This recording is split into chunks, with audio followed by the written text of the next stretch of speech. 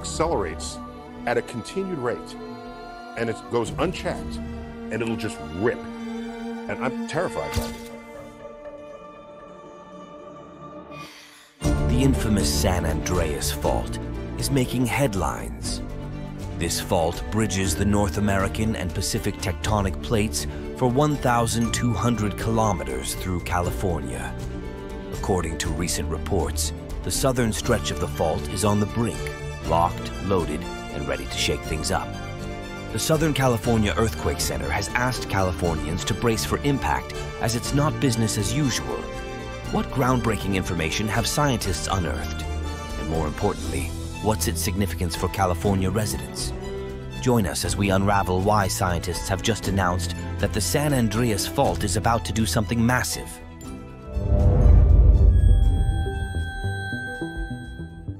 An extensive fault exists in California, spanning 800 miles from the southern Salton Sea to the northern Cape Mendocino.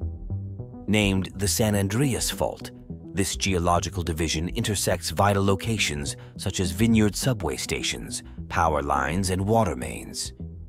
Millions of individuals reside and work close to this fault, transiting through the 966 roads that intersect with it daily. Despite its frequent use, many people fail to recognize the potential threat it poses.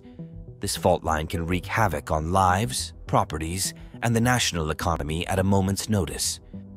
In a recent communication, Thomas Jordan, the former director of the Southern California Earthquake Center, conveyed a disturbing message. According to Jordan, the San Andreas Fault is in a critical state, hinting at the imminent possibility of a significant earthquake. This message should have prompted a heightened sense of urgency among California residents, but it seems to have had no effect. While warnings about the looming danger are not novel to Californians, the current announcement emphasizes the severity of the situation. The impending earthquake is anticipated to be highly destructive, particularly in the southern region of the San Andreas Fault. Looking at the records, the southern segment of the San Andreas Fault has not undergone a significant release of stress since 1857. This makes a possible earthquake in the region a destructive one. The San Andreas Fault system marks the boundary between the Pacific and North American tectonic plates. Both plates are moving northward, but the Pacific plate's faster pace leads to a continual buildup of stress between them. Previous notable stress releases resulted in catastrophic events, such as the 1906 7.8 magnitude earthquake in the San Francisco Bay Area and the 1989 6.9 magnitude Loma Prieta earthquake in Northern California. Significantly, events of a comparable magnitude have been absent from the southern part of the San Andreas Fault for an extended period. This underscores the importance of heeding Jordan's predictions and emphasizes the urgent need for preparedness in anticipation of a potentially devastating seismic occurrence. Even though the Northridge earthquake in 1994 was linked to a different nearby fault system, the absence of an earthquake raised the possibility that one was on the way. It also emphasizes that given the potential buildup of stress, the quake would be a big one when it happened. But how big could this potential earthquake be? Could the devastation shown in the movie San Andreas actually occur? The answers to these questions will satisfy Californians to some extent. In the film, the San Andreas Fault creates a 9.0 magnitude earthquake. While recognized on a global scale, earthquakes of this magnitude are normally confined to places on the globe where subduction occurs, such as Chile and Japan. California's geological condition is unique regarding plates moving past each other. Thus, many projections restrict the maximum magnitude of earthquakes along the San Andreas Fault system to 8.0. The prediction comes with a 7% possibility that such an event may occur in Southern California. The likelihood of a magnitude 7.0 event occurring within the next 30 years is also 75%. Although the magnitudes of 7.0, 8.0, and 9.0 may seem insignificant, the energy that these events release varies greatly. A magnitude 9.0 event releases 32 times more energy than an 8.0 event and 1,000 times more energy than a 7.0 event. Whether a 7.0 or an 8.0 event, damage is inevitable, but the entire sequence of events portrayed in the Dwayne Johnson movie is unlikely. For instance, the San Andreas Fault, situated beneath land rather than the ocean, lacks the potential to displace sufficient water to generate a tsunami. The notion of a colossal depth forming is also relegated to fantasy, since the plates involved slide relative to each other rather than away. What happens in reality is the anticipation of significant destruction. There's no foolproof way to render a building utterly resistant to the impending natural disaster. This is despite the stringent building codes in California that advocate seismic protection measures for older structures and the prohibition of new constructions near recognized fault lines. If this event is bound to happen, a thorough understanding of the fault zone is imperative to understand its impact. In this context, there are three distinct fault zones: the northern, the southern, and the central. The northern segment extends from Hollister through the Santa Cruz Mountains, marked as the epicenter of the 1989 Loma Prieta earthquake. It then crosses the San Francisco Peninsula, initially identified by Professor Lawson in 1895. It resurfaces offshore near Muscle Rock in Daly City, where the 1906 San Francisco earthquake's epicenter was located. The fault emerges again at Bolinas Lagoon in Marin County, just north of Stinson, and returns underwater through Tamal Bay's linear trough, which runs east of Bodega Head through Bodega Bay and then submerges again. It resurfaces onshore at Fort Ross, where several significant sister faults run more or less parallel around the San Francisco Bay area. Each of these faults is capable of producing destructive earthquakes. Continuing overland from Fort Ross, the northern segment forms a linear valley through which the Gualala River partly flows before returning to the sea at Point Arena. The northern segment further extends underwater along the coast until it reaches Cape Mendocino. At this point, it takes a westward bend and ends at the Mendocino Triple Junction. Another significant section of the San Andreas Fault is the central segment, running northwest from Parkfield to Hollister. While earthquakes are known to occur in the southern part of the fault and some areas around Parkfield, the rest of the central section exhibits a seismic creep. In this process, the fault slips continuously without triggering earthquakes, a characteristic resulting from its transform boundary origins. The southern segment of the fault, known as the Mojave segment, starts in California near Bombay Beach. Upturned strata associated with this section can be observed in Box Canyon near the Salton Sea. The fault then courses along the southern base of the San Bernardino Mountains, passing through Cajun Pass and veering northwest along the northern base of the San Gabriel Mountains. These mountains, known as the Transverse Range, owe their formation to the movement along the San Andreas Fault. A visible section of the fault can be seen in Palmdale, where it intersects with the Antelope Valley Freeway. Progressing northwest along Elizabeth Lake Road, it reaches the town of Elizabeth Lake. Passing through Gorman, Tejon Pass, and Fraser Park, the fault begins to curve northward, creating the Big Bend.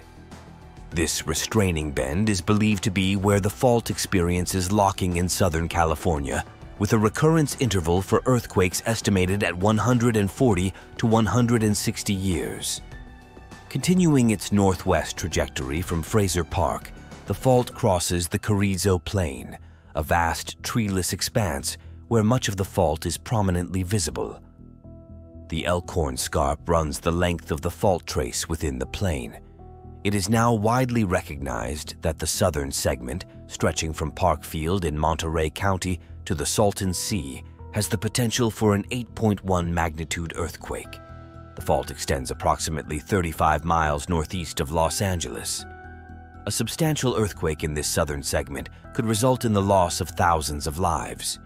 It could also cause hundreds of billions of dollars in damage in Los Angeles, San Bernardino, Riverside, and the surrounding areas. However, even after identifying the fault's location, scientists had to conduct further research to better understand the potential effects of a significant southern San Andreas earthquake. To address this need, the U.S. Geological Survey developed a 7.8 magnitude scenario known as the shakeout scenario, with a slippage ranging from 2 to 7 meters. This model aimed to represent the accumulated stresses in the area since the last major event. According to the shakeout scenario, it was determined that structures straddling the fault would bear the brunt of the damage. Fortunately, owing to the 1972 Alquist-Priolo Earthquake Fault Zoning Act, such vulnerable structures are now scarce. However, the slippage would impact 966 roads, 90 fiber optic cables, 39 gas pipes, and 141 power lines crossing the fault zone. The estimated cost of building damage alone was staggering, reaching around $33 billion. Modern constructions fare relatively well, but older buildings are especially susceptible. In the aftermath, fires would pose a significant threat, reminiscent of the Northridge earthquake. Gas mains and water pipes would be severed during the catastrophe, and the resulting fires are anticipated to incur more substantial costs than the initial shaking. The projected death toll was estimated to be around 1,800. To compound the challenges, the main event would destabilize the region's tectonics, leading to a series of potentially potent aftershocks.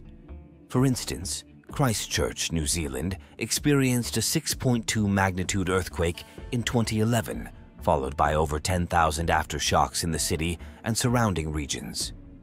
To address the possibility of an impending earthquake, NASA has become involved, utilizing radar to provide a 3D aerial view of the San Andreas Fault. Off the coast of California, two major plates collided, the Pacific Plate and the North American Plate. They slowly drifted northwest, grinding along the margin of the North American Plate to the east. This collision between two major tectonic plates created the 800-mile-long fracture zone known as the San Andreas Fault. When they meet, a distinct trough runs along the length of the fault, and the Crystal Springs Reservoir fills it, marking the underlying fault. The false-color NASA radar image of the fault, west of San Francisco Bay, visually represents this geological feature. In the image, I-280 curves along the east side of the fault, and California Highway 92 heads west towards Half Moon Bay. Captured in November 2008, this image was part of a campaign to regularly collect detailed three-dimensional images of the San Andreas Fault along the exact flight path.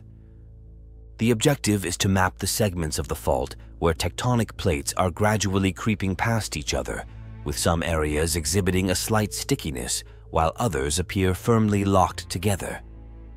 These locked regions are fascinating because they signify places where pent-up stress could be suddenly released in a major earthquake. Scientists achieve this mapping by identifying locations where the topography is visibly deformed. They can detect ground deformation by repeatedly capturing images along an identical flight path. The deformation may be as subtle as a fraction of an inch, indicating that the tectonic plates are stuck together below the surface.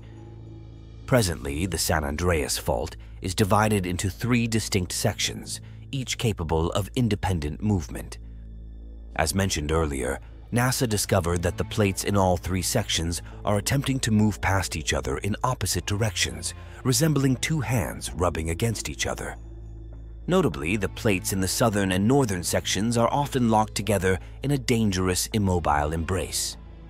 This leads to accumulated stresses over extended periods, spanning decades to centuries.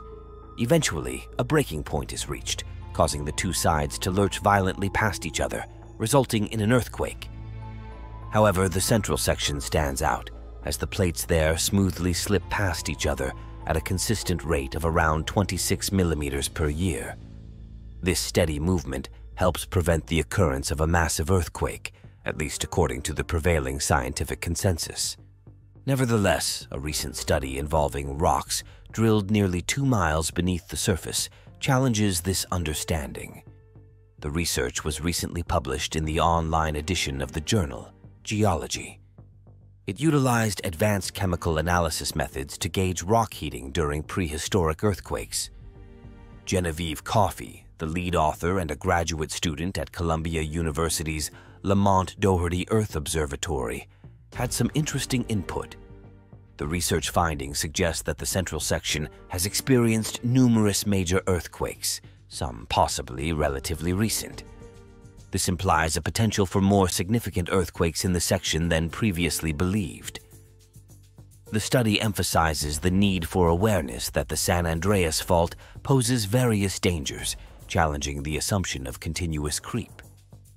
Historically, the fault's northern section was the epicenter of the devastating 1906 San Francisco earthquake, claiming 3,000 lives and leveling much of the city. In 1989, the magnitude 6.9 Loma Prieta earthquake struck, causing over 60 casualties and destroying a major elevated motorway. The southern section was responsible for the 1994 magnitude 6.7 Northridge earthquake near Los Angeles, which resulted in approximately 60 fatalities. Numerous scientists speculate that the San Andreas Fault is accumulating energy for an event on the scale of the 1906 earthquake. In contrast, the central section seemed relatively peaceful until recently, with only a small area near its southern end known for producing genuine earthquakes. Although not particularly dangerous by most standards, these magnitude 6 events occur approximately every 20 years. Given their frequency, scientists established a major observatory atop the fault near Parkfield to study clues that might indicate an impending earthquake. This observatory encompasses a 3.2-kilometer deep borehole, extracting rock cores and monitoring instruments above and below ground. Researchers, including Coffey and her colleagues, examined a rock near the bottom of the borehole. During earthquake fault slippage, friction along moving parts can elevate temperatures hundreds of degrees higher than the surrounding rocks. This alters the organic compound makeup of sedimentary formations along the fault path. Study co-authors Pratigya Polisar and Heather Savage recently discovered a way to exploit these biomarkers, using the altered compositions to map prehistoric earthquakes. By calculating the degree of heating in the rock, the researchers claim they can identify previous events and estimate how far the fault moved. From this, they determined the sizes of resulting earthquakes. The method was refined at Lamont Doherty in the United States Northeast Alaska and off the coast of Japan. In the latest study, the researchers identified many altered compositions in a band of highly disturbed sedimentary rock between 3,192 and 3,196 meters below the surface. They posit that this blackish, crumbly material contains evidence of over 100 earthquakes. In most cases, the fault appears to have jumped more than 1.5 meters, implying a magnitude 6.9 earthquake similar to the destructive Loma Prieta and Northridge events. However, the researchers suggest that many of these events could have been even larger. The researchers acknowledge that their method of estimating earthquake magnitude is still evolving. However, they assert that the earthquakes along the central section were likely comparable to other significant San Andreas events. While this revelation is surprising, the current official California earthquake hazard model, which establishes building codes and insurance rates, allows for a large central section rupture. Nevertheless, including this possibility in the model was initially contentious and based on mathematical calculations, lacking concrete evidence of such prior events. The recent study marks a significant advancement, being the first to provide tangible proof of such earthquakes in the area. According to the authors, these earthquakes could have originated in the central section, or more likely, it was initiated in the north or south and migrated through the central section. The time frame of these earthquakes poses a challenging question. This is because trenches dug by paleoseismologists across the central section have shown no disturbed soil layers indicative of surface quakes in the last 2,000 years. However, the researchers highlight that 2,000 years is a relatively brief period in geological terms. There's also the possibility that excavations might have overlooked some quakes that did not rupture the surface at specific locations. To address this uncertainty, the researchers employed a second innovative technique. The biomarkers they analyzed are found in narrow bands, ranging from microscopic to a few centimeters wide. Only inches or feet away, the rock heats up enough to release some or all of the naturally present gas known as argon. Sure, other scientists have traditionally used radioactivity to determine the ages of rocks. However, the authors find their novel approach advantageous in gaining further insights into the seismic history of the central section. In simple terms, potassium undergoes decay, transforming into argon. As such, the rock's age can be determined by the ratio of argon to potassium, with a higher ratio indicating an older rock. However, earthquake-induced heat can expel some or all of the argon, resetting the radioactive clock. This makes the rock appear younger than an identical, nearby unheated rock. This is precisely what the research team discovered. They examined sediments formed tens of millions of years ago in an ancient Pacific basin subducted beneath California. The potassium-argon clock revealed that rocks around the thin quake slip zones were 3 to 3.2 million years old. Although this provides a time frame, it remains unclear due to uncertainties in assessing the expelled argon's quantity and how thoroughly the clock may have been reset. Consequently, the most recent earthquakes could have occurred within a few hundred or thousand years. The team is working on a new project to refine age interpretations and provide more accurate answers. The authors stress the need to incorporate the central segment of the San Andreas Fault and other creeping faults in seismic hazard analysis to understand ongoing geological processes comprehensively. Despite the potentially alarming nature of this information, scientists led by William Ellsworth of Stanford University, who conducted the research, remain relatively unconcerned. While the official state hazard assessment acknowledges the possibility of a significant earthquake, researchers argue that such events are rare. They maintain that tectonic strain is not accumulating significantly, if at all, at the moment. Seismologist Morgan Page, a co-author of the hazard assessment, considers the study groundbreaking, emphasizing the difficulty in studying the creeping section due to the continuous erasure of earthquake evidence. The potential for a large earthquake to rupture through the creeping section raises the specter of the big one, spanning the entire San Andreas Fault. Page is hopeful that the new evidence will enhance scientific models. Addressing how concerned Californians should be, geologist Stephen Cox, a co-author of the study, advises against excessive worry. Improved building codes and ongoing scientific efforts to identify potential significant events contribute to preparedness. However, concerns persist, particularly in light of climate change exacerbating existing issues in California.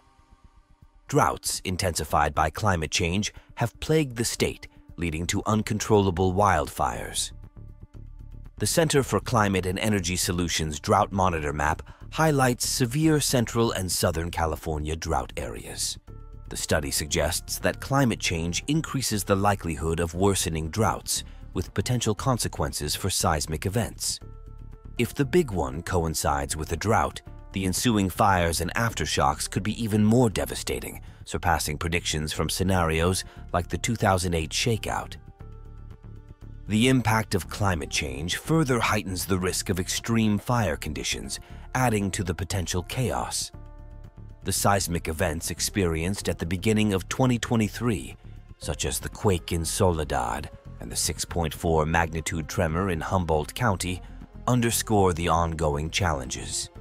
Despite extensive efforts to understand seismic activity in California, the intersection of seismic events and climate change emphasizes the necessity for continuous research and preparedness measures.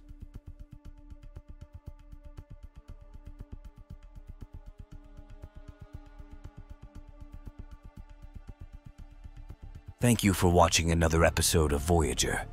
While you are still here, click on the video on your screen to see more mind-blowing videos like this one.